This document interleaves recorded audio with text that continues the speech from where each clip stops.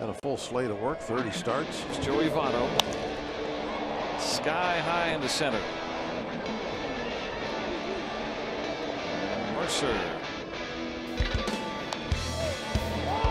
Can they get two? There's one. And there's two. A double play. 2-2 from Locke. Melville strikes out. This might be two. And it is the second double play turned by the Buccos today. Put it there and got to go a pop fly. And he's going to get out of the inning. Nice inning for Jeff Locke. The leadoff double leaves him stranded at third. 3-2. And Paul Locke Got some work to do. Tell by the walk numbers, 13. Just over 13 innings. That's the main culprit right now. Big 3-2 pitch early. Got him looking. Wow, struck him out looking. That's 3 Ks all looking. And look at this, it's into foul now in the end. So that'll be a strikeout. Down on strikes, how about that? 3 in a row. Wow, strikeout looking, another one. He's going, and it's a strikeout. Wow.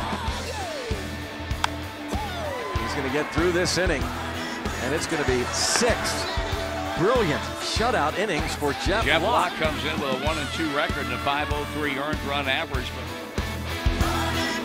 Barely missed the second baseman's glove and roll out in the right field. The error on Locke. Gets the double play, no big deal. Pick up a little bit better. Strike 3 call. The off pitch.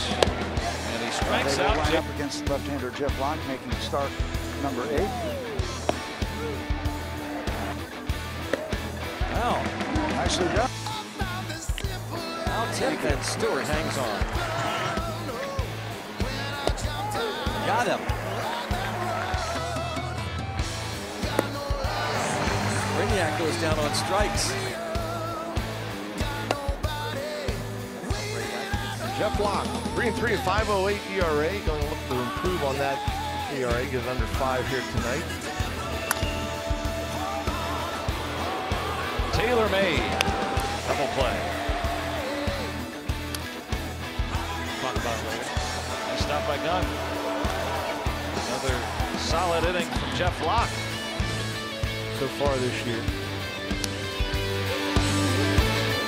Double play. Not going to get one there. Double play. And he gets him strike 3 call. He gets his last time. Another weak ground ball. See? Jeff Locke needing just 6 pitches to get through that inning. There we go. He's through 8. Jeff Locke has set down 17 straight Marlins.